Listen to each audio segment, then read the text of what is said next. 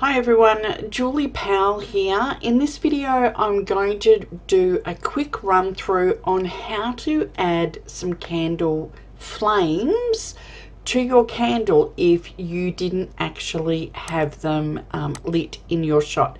So for instance, just because of everything we were working with in this particular photo, everything, we had a lot of paper, snowflakes.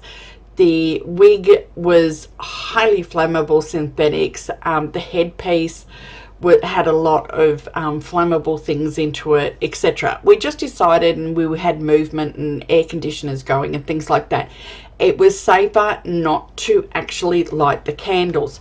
Now, I had previously lit the candles and had melted wax down all the sides of them, and the wicks have been burnt. So that was fine. All I needed to do then was add the candle flame and a little bit of a glow, and it's pretty easy to do that in Photoshop.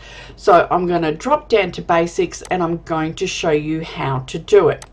First of all, you need a candle photo, so go to somewhere like Pixabay or something like that and grab a shot like this. This one's perfect.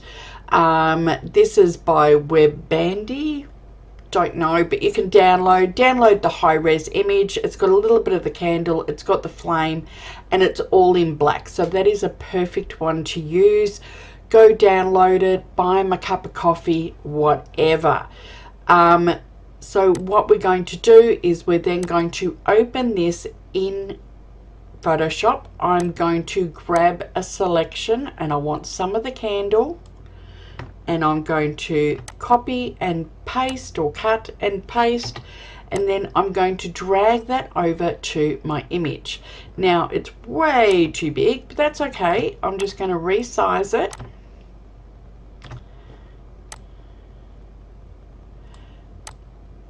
and get it to roughly what I want. Now, a really easy way to figure out if it's lined up or not is just to drop the opacity a little bit, and then you can just line it up there like that.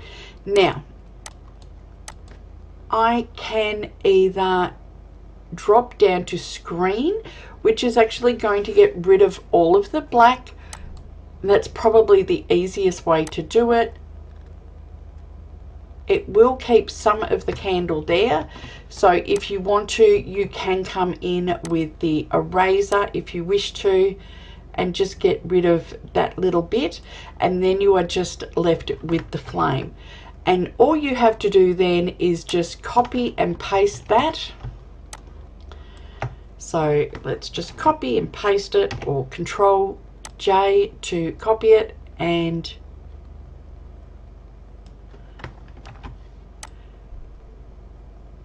move that onto all my other images.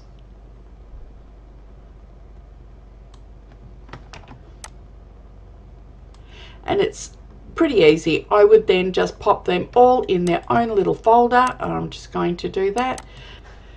Now all you need to do is add a little bit of a glow. Now what I did with mine, I've just gone and got a little bit soft brush and on a new layer, so I'll turn that one off and come in with white and make sure it is a nice soft brush, and just paint over each of those. And again, if you set that to screen mode, and then you can drop the opacity down. If you prefer, you can have that behind the candles, or you can have it in front of it. That's a really quick and easy way to add a candle flame to your images. Thanks for watching. Bye for now.